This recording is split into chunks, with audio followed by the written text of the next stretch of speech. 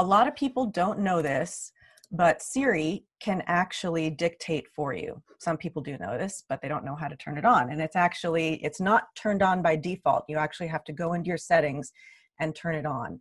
So this is a really great way for people. I have some seniors I work with who are writing their memoirs, and they talk faster than they type. And so they want Siri to be able to dictate for them, and they just go back and make edits to the novel or whatever. Let me show you how we do that. So we're going to go into system preferences, and from here we're going to go into keyboard.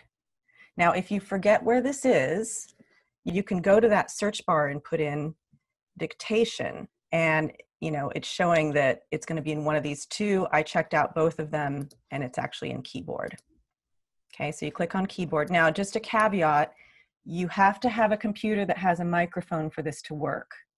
Some people have Mac Minis. Mac Minis are completely stripped down. They don't have a microphone, they don't have a camera, it's just the computer. If you don't have a microphone, this won't work for you until you get one, okay?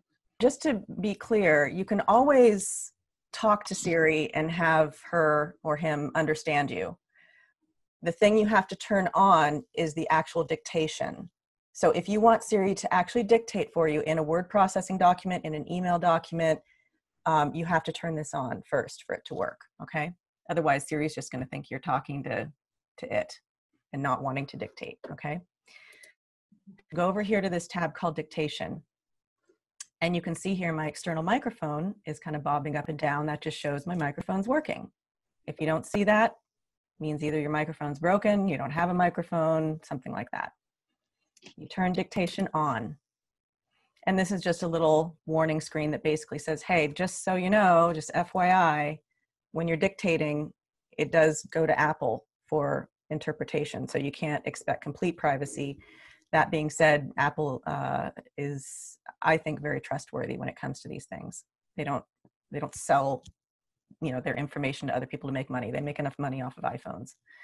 Okay, so we're going to enable dictation.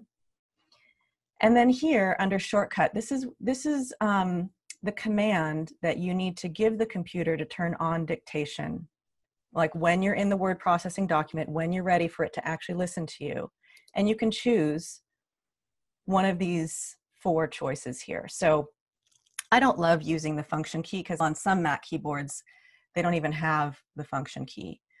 I prefer the command key, and probably either is probably the best choice, so you don't have to remember left or right. So this would be my choice. Press either command key twice. So then what that means is I'm going to go into a word processing program here. Okay, and now when I'm ready to dictate, I'm going to go up to the command key and I'm going to push it twice fairly fast. So it's going to be tap, tap, and then I'll start dictating. So here we go.